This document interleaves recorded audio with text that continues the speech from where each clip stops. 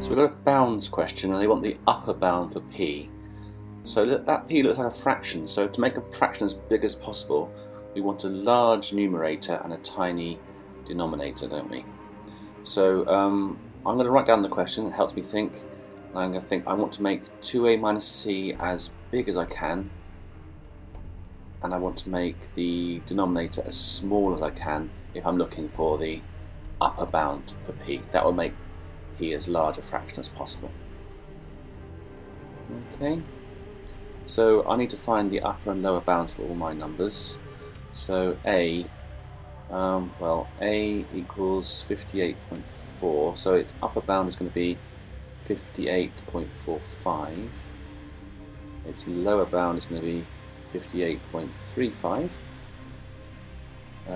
C, which equals 20, so its upper bound is going to be 20.5. Its lower bound 19.5. And D, well, that's 3.6, so its upper bound is going to be 3.65. And its lower bound 3.55. So I'm looking, well, shall I deal with D first, because that's just one number and I want it the smallest possible, so we want the lower bound for D, so I'm going to write down in the denominator 3.55. Now the slightly trickier part is the big number on the numerator. Well, I want to make that as big as possible. So do I want to do small take away big or big take away small? I want to do big take away small, don't I? I want to make A as large as I possibly can, and that's 58.45. And take away C as small as I can make it. Take away as little as possible, that means it keeps it as big as possible. 19.5. Okay, that's what I need to evaluate on my calculator, and that should give me the upper bound value for P.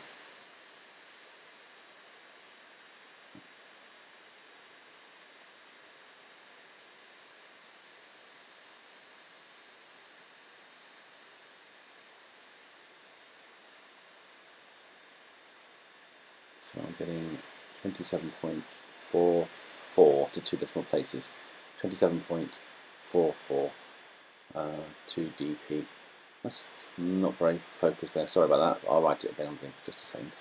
Here we go. 27.44 to 2 decimal places. I recommend that you write the 2 dp, it helps remind you that you've actually answered the question they've asked you. Okay, yep, I think we've done that. Alrighty, and let's just check what the right answer. A 3-mark question, I believe.